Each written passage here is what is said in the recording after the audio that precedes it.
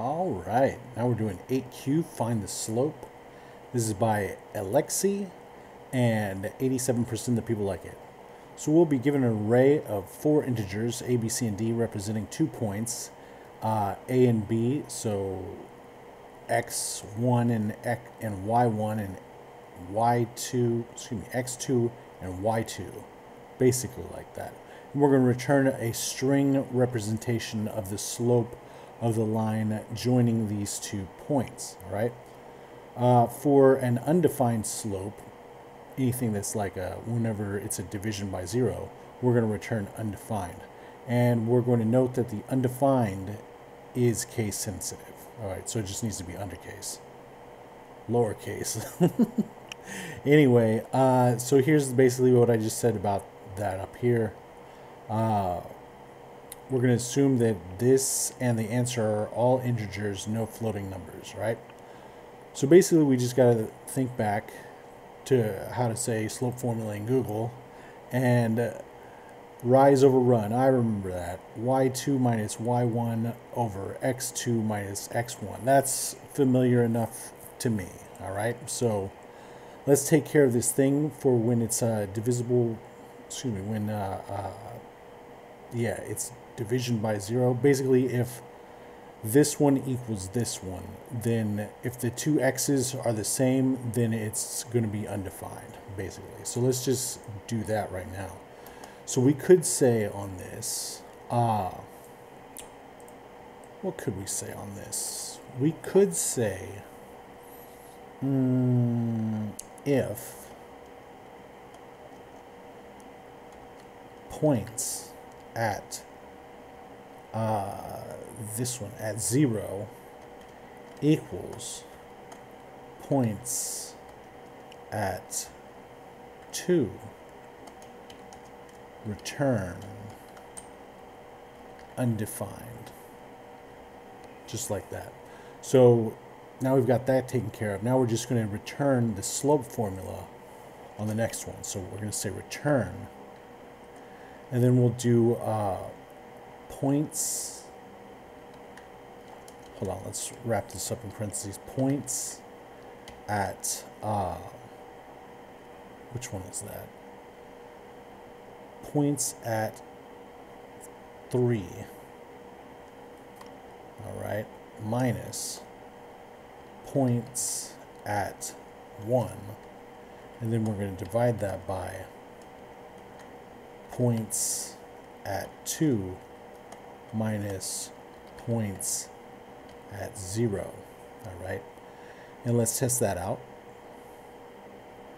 All right, we want this numeral 0 to equal this string 0. So we're going to come over here to this string constructor, which is used to create a new string object, but when it's called instead as a function, it performs type conversion to primitive string, which is usually more useful, and that's what we're going to use it for right now. So we're just going to wrap this thing up with another set of parentheses, and we're going to say string in front of it, just like that, with a capital S. Test it out. All right, look at that. We win. All right, attempt it. Ah, cool. Awesome. But you know what? There's a way to do this much shorter and, in my opinion, much cooler. And if you don't know how to do it, I'm going to show you right now. So we can come over here and we can say const. Instead of function, we can say slope equals. And we'll leave points there for now. All right. And let's put an arrow right here. So this points, I say that about points because we can use this destructuring assignment syntax, which is a JavaScript expression that makes it possible to unpack values from arrays or properties from objects into distinct variables. So because we have that array, we can name it whatever we want because of this destructuring assignment syntax. Since it's always going to be coming in like this, we can just say right here, we can get that points, we can wrap it up in some brackets and just say a comma b comma c comma d, just like that.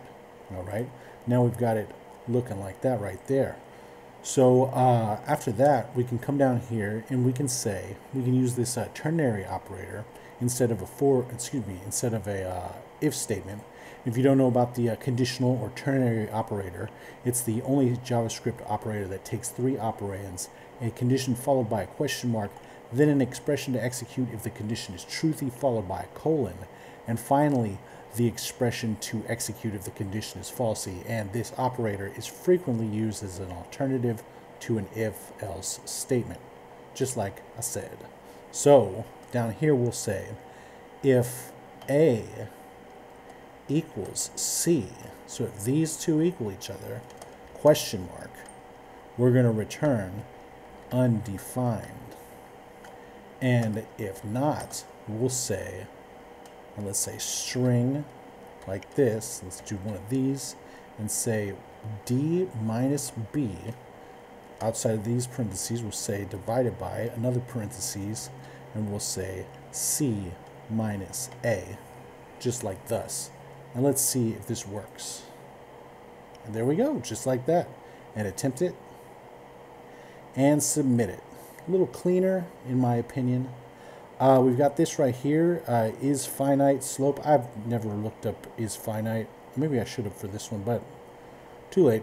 Anyway, here's basically what we just did, except for we did the destructuring assignment syntax to make it a little cleaner.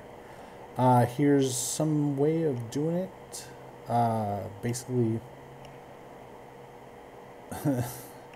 doing rise over run and doing the if statement right up there. That's cool. That's cool. Let's go to mine. You can check out the rest if you feel like it. It's just me on this one. Best practice in my opinion. Very much like it. And we'll see you next time.